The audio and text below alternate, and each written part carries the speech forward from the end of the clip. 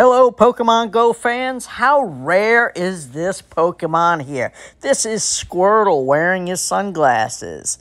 Well, everything comes around, and if you missed out on this guy the first time, well, guess what? Just announced the Classic Community Day, July 9th, 2023, is going to be Squirtle! Okay, Classic Community Days. That means this guy has been in a Community Day already, and so he's coming back. This will not have the raids at the end of it. Classic Community Days do not have the after-hour raids. So there it is, Sunday, July 9th, 2023, 2 p.m. to 5 p.m., your local time.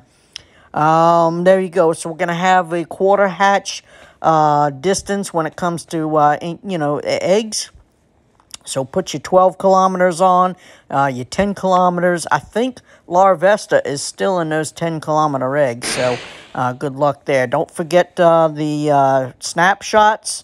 I managed to miss 2 of them on this Axu Community Day. Just having so much fun, and it's just like, okay, well, all right, never mind. So the lure modules and the incense are going to last for 3 hours. Now let's go to the blog real quick. So how do we get the Squirtle with the glasses? He is not going to be spawning in the wild with the glasses on, okay? And remember, 1 in 25 chances of getting the Shiny Squirtle. If I have 2 Shiny Squirtles, that's all I have, so I cannot wait for this one. I just hope I don't have to work. So there you go. Evolve Wartortle up to Blastoise, and it's going to get the attack, charge attack, Hydro Cannon, which is the best move that you can get for the boy. Field research. Okay, so when you spin a spinner during the community day, okay, so when you show up to your park and you're like half hour, 10 minutes, even 2 minutes early, do not spin those spinners, because it takes like 3 hours for those spinners to reset. I'm not exactly sure the exact time, but this takes forever for the spinners to reset. So if you're showing up at a little park or even a big park and you want more chances to get a field research encounter with Sunglasses Squirtle, do not spin any of the spinners around your area until the community day starts. So there you go. So more likely it'll be catch 3 Squirtles, and then it'll get you an encounter that can be shiny, and get a shundo of that. That would be amazing.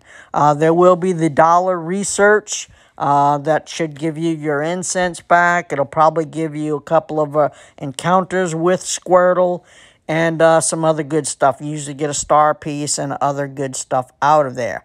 The encounters with the Squirtles from the research are going to be at least a 12-12-12. That's where you're going to get your best chances at really good IVs is out of the research. Not just the paid research, but anytime you spin one of those spinners, that's where you're going to get your best chances at shundos and hundos.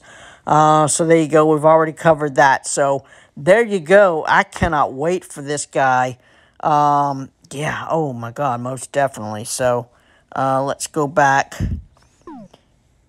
Let's go back real quick. Squirtle, and Shinies.